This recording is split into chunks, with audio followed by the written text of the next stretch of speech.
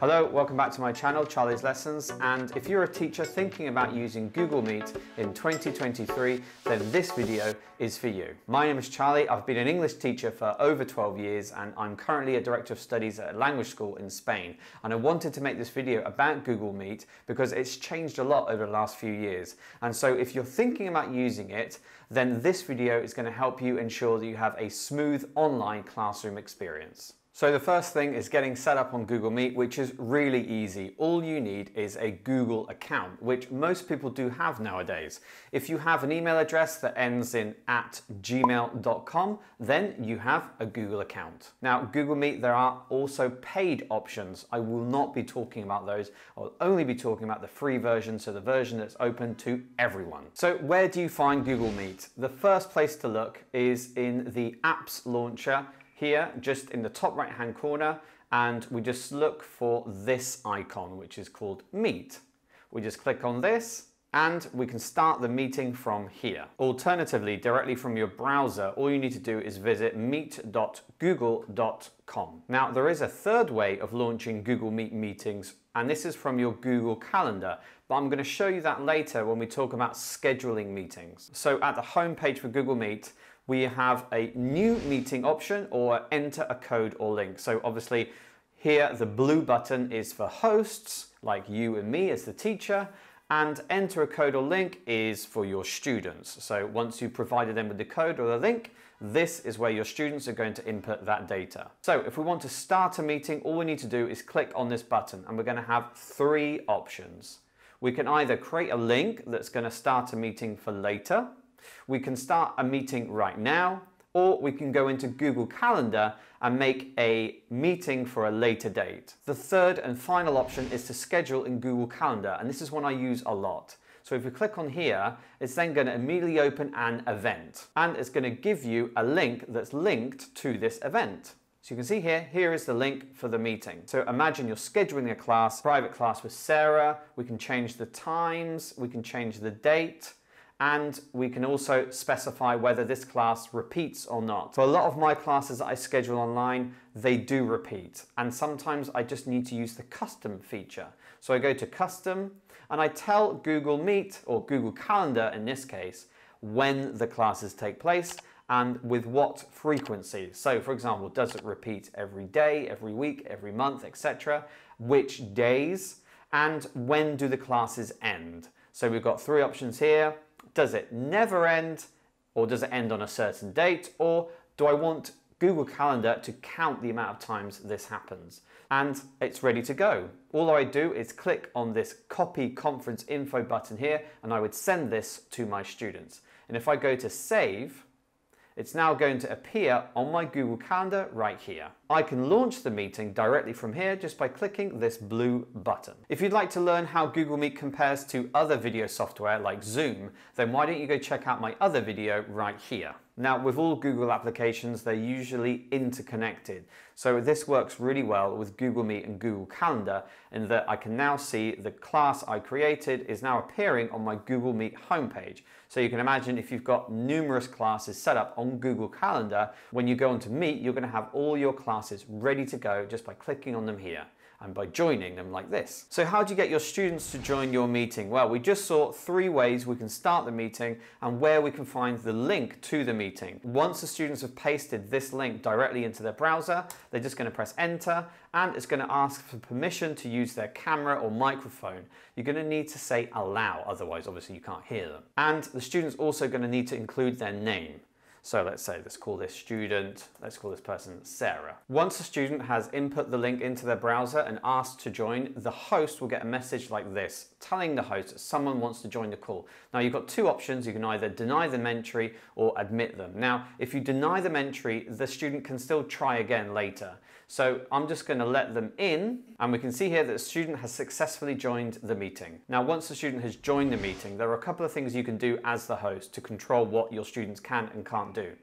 The first thing is to mute your students. To do this, we just click on this Show Everyone icon on the bottom right-hand corner and click on this, looks like the volume setting almost. So we click on this, and it's going to ask us if we'd like to mute this student for everyone on this call. Now, you as the host can only mute students. If the students would like to unmute themselves, they can. They have the freedom to do that. So a second option is to remove the student from the call. To do this, we just click on the three dots right here and we click remove from the call. And there are two things we can obviously do additionally. We can file a report against a student, or we can block them from gaining entry again. Now, usually this is not necessary, especially if a student would like to re-enter because having technical problems. So I would just click on remove. If you do teach online and you'd like to learn the basics, then I did a video on the basics of teaching online just right here. So once you're in your class and you have all your students in the meeting and you'd like to share something with them, then all we need to do is go to this button here, which is called Present Now. When we click on this, we've got three options. Now, each of these options are going from smaller to bigger. So for example, a tab is the smallest thing you can share with your students, whereas your entire screen, well, obviously that is everything that you can see on your screen. I tend to switch between tabs and windows. So for example, if we click on tab, then we're going to get a selection of all the tabs. There should be a list here of all the tabs that you'd like to share with your students. If you're sharing audio, make sure that you've got this selected, otherwise the students won't be able to hear it. If we go to share a window, then we've got a number of different options here. So all the windows that are open on your computer. And when you go to entire screen, if you're using more than one screen, then you should have the options of a second screen here. If you are going to share your screen and you're going to be switching between multiple tabs, then I would recommend choosing the option window. If you choose tabs and you decide to change from one tab to another, then the students will not see that change and they will only see the initial tab that you shared. When you're teaching an online class, if you're not sharing your screen, then you're probably using an online whiteboard. Now, Google Meet has two options. Google has its own Jamboard, which is their own whiteboard, or they have a third-party one integrated into Google Meet called Miro. To use the Jamboard, we're just going to go and click on Activities in the bottom right-hand corner. You'll see a square, triangle, and a circle, and we'll go to Whiteboarding. Now, this is the Jamboard.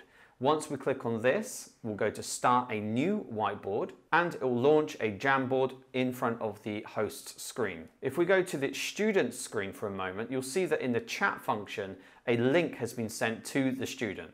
Now, if the student does not have a Google account, they will not be able to collaborate or see this whiteboard. If your student does not have a Google account, then you can just simply share the tab which contains the Jamboard right here. If you'd like to use the third-party whiteboard called Miro, then we're going to click on Activities again, and we're going to drop down to the bottom, which is called Miro Whiteboard. And we click on this, and it's going to ask us if we'd like to make an account or create a board without registration. I usually just click on Create a Board directly. And it's also got the Google Meet videos on the side, so it's integrated into the software. Now again, if we go to the student's view, the student is currently not seeing anything. So all we need to do is go back to the host view and start collaboration. Once you've done that, the student's view will get an invitation to join the Miro board. Now again, if the student does not have a Google account, they will not be able to collaborate on this whiteboard. If you teach adults online one-to-one, then you're probably going to be interested in how to plan a lesson from start to finish, which is a video I made right here.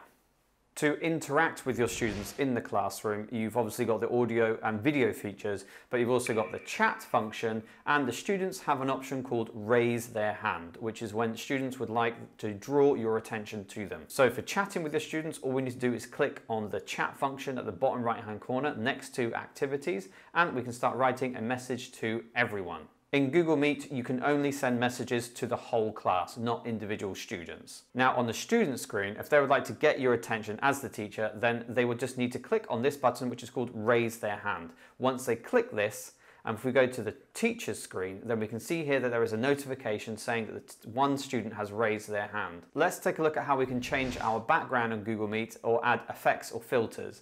Now, as the teacher, you might be interested in covering what's behind you, and the students themselves might be also interested in not showing what's behind them to the class, and also using the effects and filters, particularly if you've got shy students in the classroom. So to access this, just click on these three dots right here and click on Apply Visual Effects. Now the first thing we're going to have is just to blur the background, which you can do just by clicking on this. or we can add different backgrounds. Here there are a lot of different options, and this is probably what's going to be most interesting for your students, is to change their appearance completely in the call. So for example, if we click on dog, we've now got my complete head covered as a dog. Woof woof. If we go to our students view, they can then see me as a dog, and they can also choose the same filters as well. If you have students that are absent for a class online and you'd like them to watch the class back, then there is an option to record the Google Meet meeting.